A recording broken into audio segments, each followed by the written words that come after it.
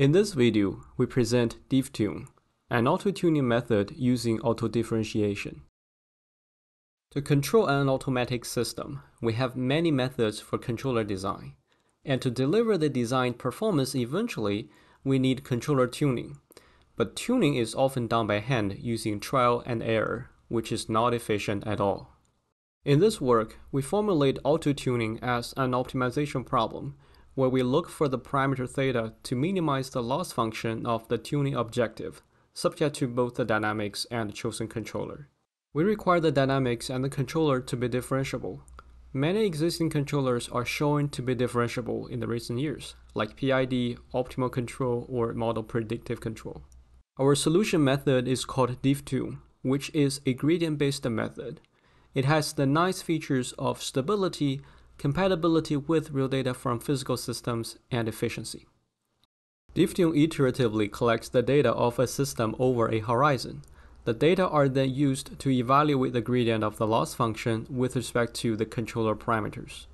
Then we update the parameters using projected gradient descent and apply them back into the system to repeat this procedure. The animation on the right shows an example of tuning a controller for Quadrotor tracking control.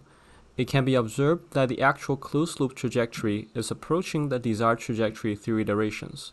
Correspondingly, the tracking error on the right shows the monotone reduction. To obtain the target gradient, we use sensitivity propagation. We first observe that the target gradient can be decomposed by the chain rule, where it breaks down to the sensitivities of the state and control to parameter theta. Then we use the sensitivity propagation to infer about the highlighted sensitivities. The coefficients are the Jacobians of the dynamics and controller, which can be obtained using auto-differentiation offline. They are online evaluated at the collected data from a physical system. We test DiffTune in experiments, where we tune a Quadrotor controller to track an agile circular trajectory. DiffTune is able to reduce the tracking error by 3.5 times in only 10 trials. The animation on the right shows how the 12 parameters were adjusted in the 10 trials.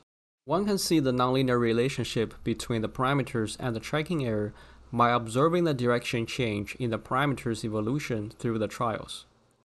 This nonlinear phenomenon requires many trials by a human to perceive in order to perform manual tuning.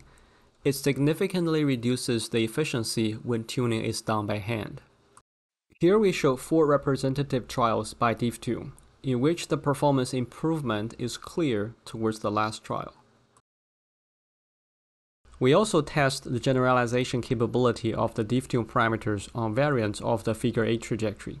The DiffTune parameters perform well in this test because they are trained for agile maneuvers, which also exist in the testing figure 8 trajectories. In practice, a real physical system may suffer from uncertainties that are not included in the model.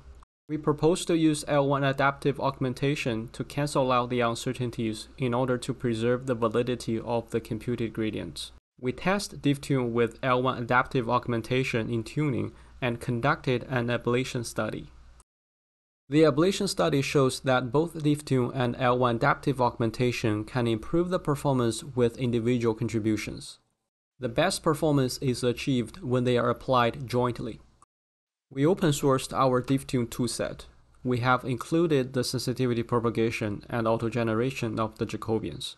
Along with 2 examples, we provide one template to make it easy to fill in and auto-tune custom controllers. Thank you for watching.